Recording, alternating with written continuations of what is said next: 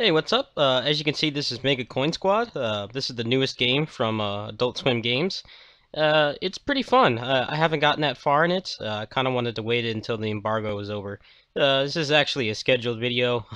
They actually have an embargo on this for the 12th, and I had scheduled videos up to the 11th, so I'm playing this a little early.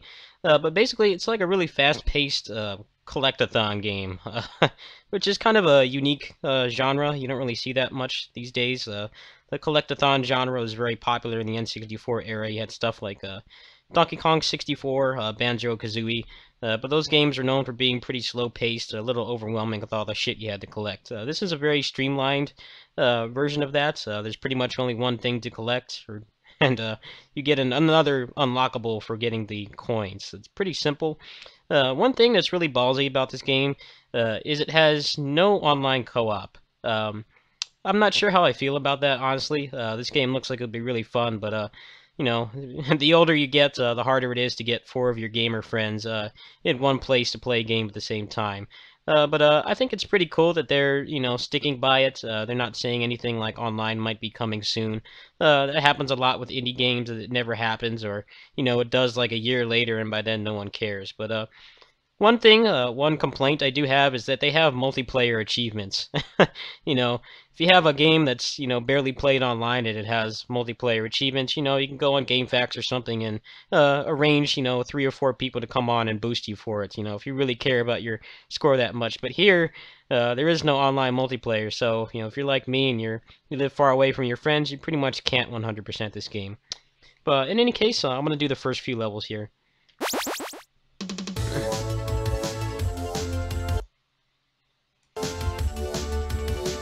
I haven't really played with the other characters, but this guy's got like Hadouken, so I'll play as him.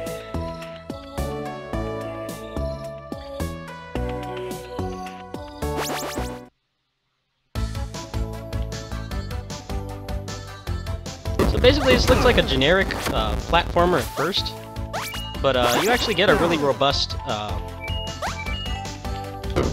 upgrade system.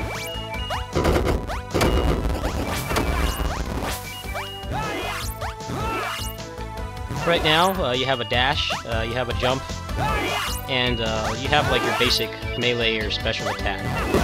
And you can upgrade those with gems.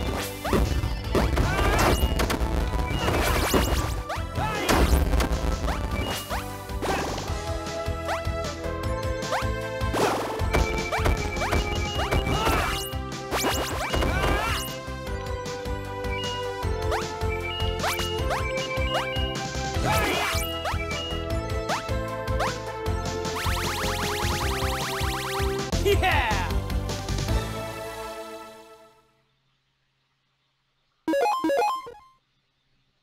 So the gems are basically your upgrades. For each gem that you get an upgrade. You get a little roulette, and you can choose which way you want to enhance your character.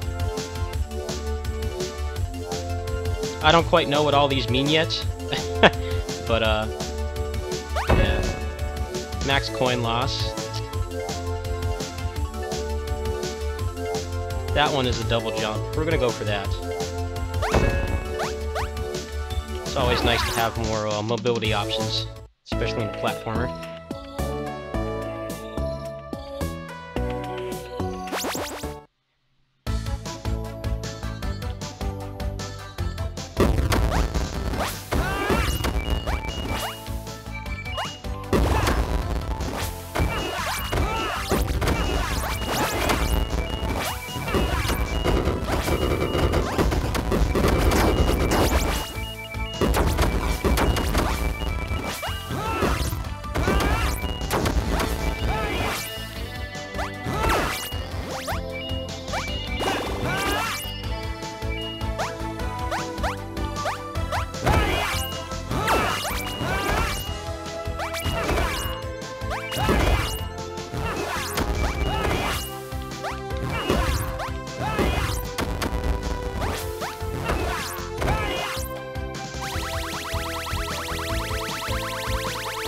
Yeah!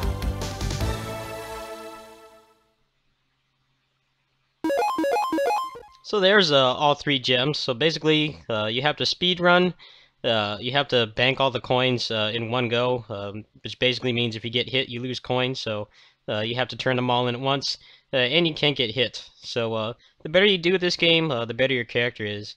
I haven't gotten to the end of the first world yet. I don't think I'm going to bother doing that right now since this is blind.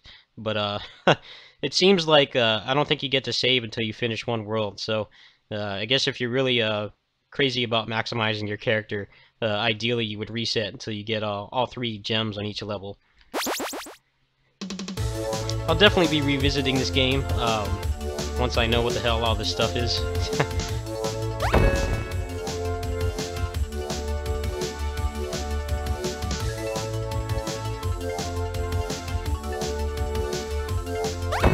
Both dashes upgraded.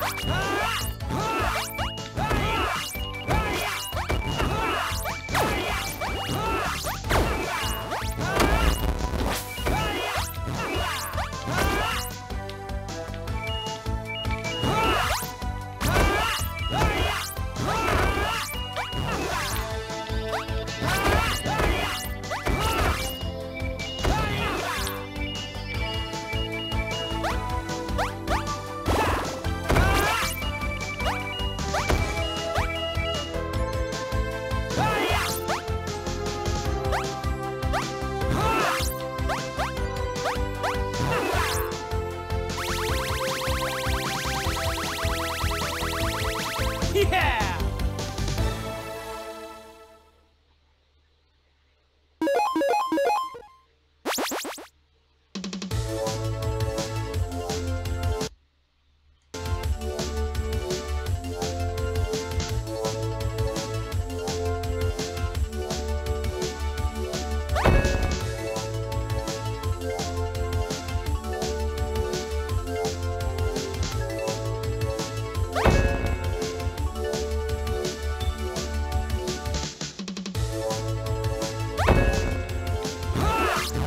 Pretty buff character now. Now that I'm actually get the hang of this game, it's getting a little easier to acquire the upgrades.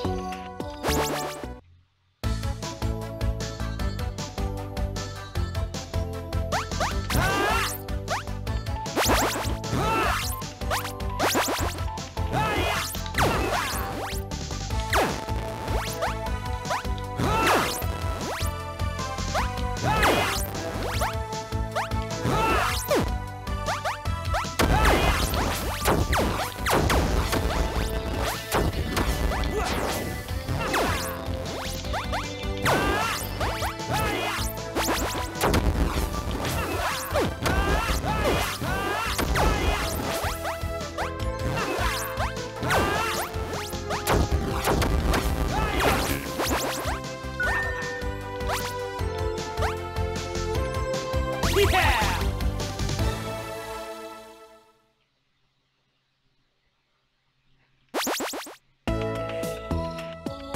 Alright, so that's the first world of Mega Coin Squad. Like I said, this game's pretty fun, as you can see here. It's simple, but very satisfying to play. I really like the art style, the music. The gameplay's nice, fast, and fluid. It's got that one problem.